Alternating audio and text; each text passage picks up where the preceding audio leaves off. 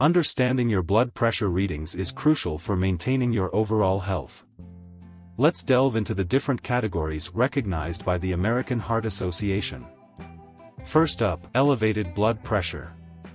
Readings between 120 to 129 systolic and less than 80 diastolic are considered elevated.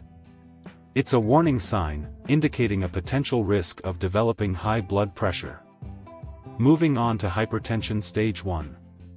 Here, numbers consistently ranging from 130 to 139 systolic or 80 to 89 diastolic signal the need for action. Lifestyle changes and, in some cases, medication may be recommended to mitigate risks. Now, let's talk about hypertension stage 2. At this point, with readings consistently at 140/90 mmHg or higher, intervention becomes even more critical. It often requires a combination of medication and lifestyle adjustments. Lastly, the most severe stage, hypertensive crisis. If your readings soar above 180/120 mmHg, it's time for immediate medical attention.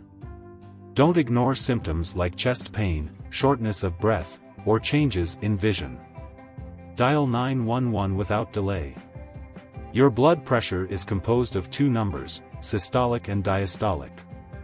Systolic pressure, the first number, reflects the pressure on artery walls during heartbeats. Diastolic pressure, the second number, measures pressure when the heart is at rest. But which number holds more significance? Typically, systolic pressure grabs more attention, especially for those over 50. It's a key indicator of cardiovascular health and tends to rise with age due to arterial stiffness and plaque buildup.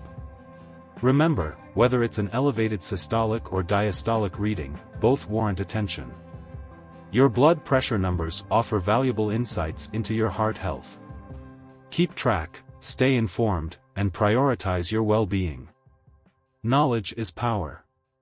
Take control of your health journey today.